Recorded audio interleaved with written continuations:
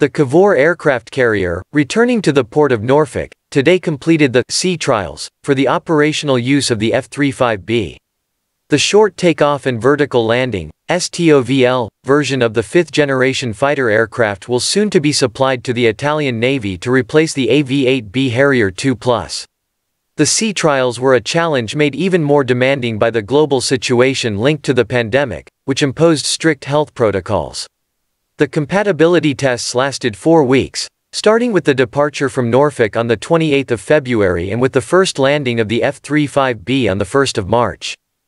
This is a milestone in the process of acquiring the strategic capacity to use the new aircraft, which will be followed, by the end of 2024, by the initial operational capability, and subsequently the final operation capability, which will coincide with the delivery of the last F-35B to the Navy scheduled by the program. We have completed all the scheduled tests and at the moment we are able to issue a provisional flight permit, IFC, interim flight clearance, which will allow the Cavour ship and its crew to continue training. Upon our return to Pax River we will carefully analyze the data collected and at the end we will be able to issue the final certification, said Ron Hess, engineer in charge of the compatibility verification team of the F-35 Patuxent River Integrated Test Force, ITF, a group of 180 people including engineers, researchers, test pilots, technicians and flight deck operators aboard the Cavour. Thanks to the cooperation and close collaboration with the aircraft carrier teams we were able to carry out the sea trials in a safe, effective and smooth way, Hess added. During the sea trials, the two F-35Bs of the Pax River ITF present on board carried out over 50 flight missions, in different weather conditions and sea conditions, a night session, about 120 vertical landings and as many short takeoffs with the help of the ski jump and single vertical takeoff tests.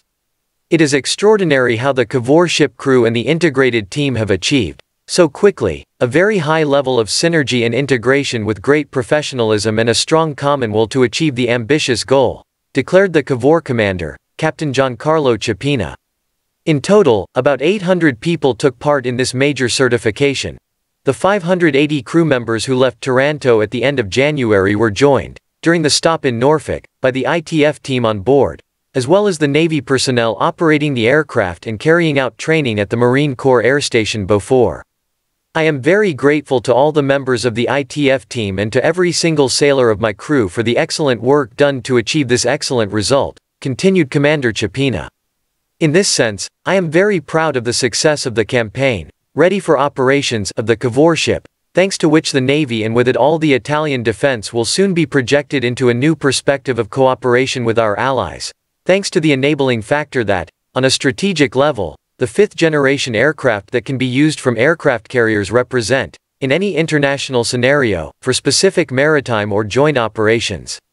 The Cavour aircraft carrier will now disembark ITF personnel in the port of Norfolk, completing the necessary preparation to face the last phases of the Ready for Operations campaign.